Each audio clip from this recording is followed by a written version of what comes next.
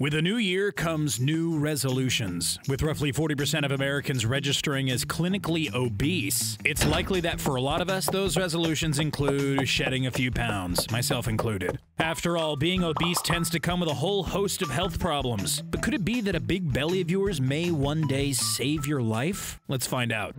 Fortunately for North Americans, food is quite readily accessible. In fact, you don't even have to step out of the house to get it anymore. Uber Eats will deliver it right to your door. But imagine if the unthinkable happened and Uber stopped delivering. Every grocery store closed and all existing food spoiled and all land was rendered infertile. How long would we be able to survive in our new, foodless, post-apocalyptic world? Surprisingly, that answer is tied to body fat. While you may have heard the general rule that human beings can survive 3 days without food, this doesn't hold true for everyone. In fact, a person can survive for an additional 110 days for every 50 pounds of body fat they have, depending on how much they exert themselves, how well hydrated they are, and if they're able to get other non-caloric nutrients and vitamins. To understand how this is possible, you first need to know what fat is. At its core, fat is just stored energy. Human beings eat food to power their existence, burning calories to move and function. Fortunately for us, we are able to store excess energy as fat cells to prepare for situations in which we aren't able to access food. While some of us may think of fat as undesirable, as a survival mechanism, it's actually quite handy. 1 pound of fat is comprised of around 3,500 calories. Since the average person burns 1,500 to 2,000 calories per day just by sitting around, each pound of fat on your body should buy you roughly another 2 days of survival in starvation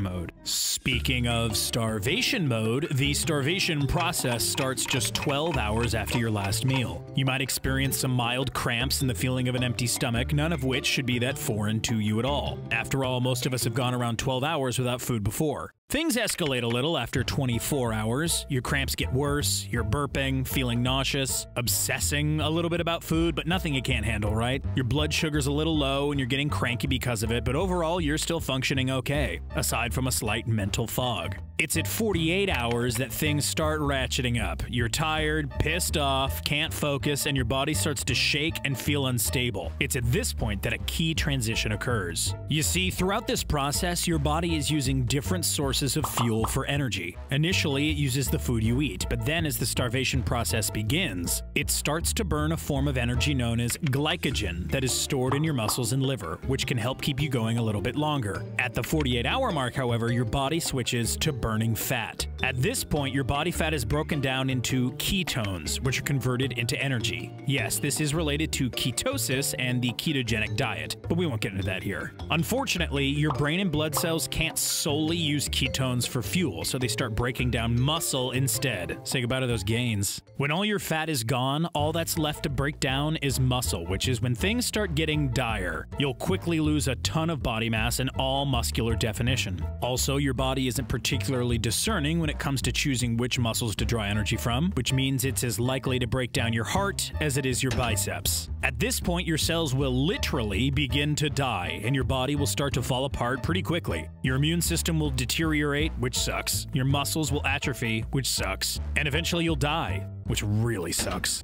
So ultimately, the more fat you have, the longer you can keep your body from total deterioration. However, even if you have tons of fat left, you can still die from muscle degradation, since muscles like your heart may become too weak. You may be thinking this all sounds a bit too theoretical for your liking. Sure, food and fat are both technically energy, but there's no way you can survive for a year on body fat alone in practice, right? Actually, yeah, you can. In fact, it's already been done.